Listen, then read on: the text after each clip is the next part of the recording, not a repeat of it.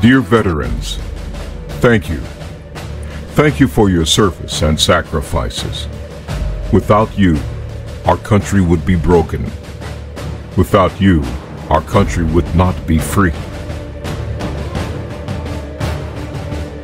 Dear veterans, thank you. Thank you for fighting dreadful wars to save our beautiful and magnificent country. No words can explain how warm-hearted and courageous you are. Again, thank you. You protected me. You enabled me to have freedom.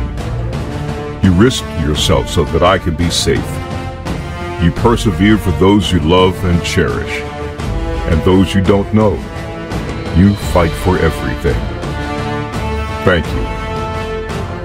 Not all heroes wear capes. Some wear boots, fly planes, drive a boat, but they all mean the same. They are old and young, past and present. Fight for freedom, often taken for granted. Not all heroes wear capes, but the uniform of the U.S. military. Without you, the world would be different. People's freedom would be at risk.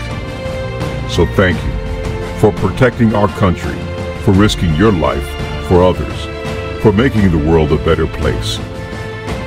Bravery is a word no one can say unless they know what it feels to be away from family, daughters and sons, wives and husbands, where bravery is needed most. Thank you.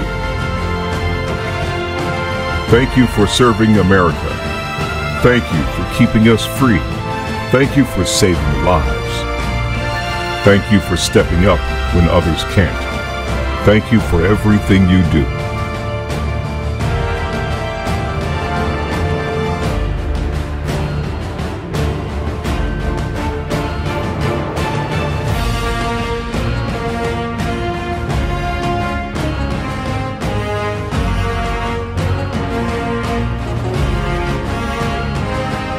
Hello, I'm Michael Holmes, Colonel, United States Air Force, retired, and behind me is a portrait of my father, Chief Master Sergeant Cecil H. Holmes, also retired Air Force.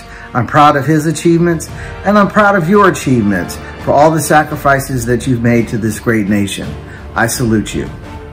So on behalf of Six Mount Zion Baptist Temple and this country, we all salute you and say thank you.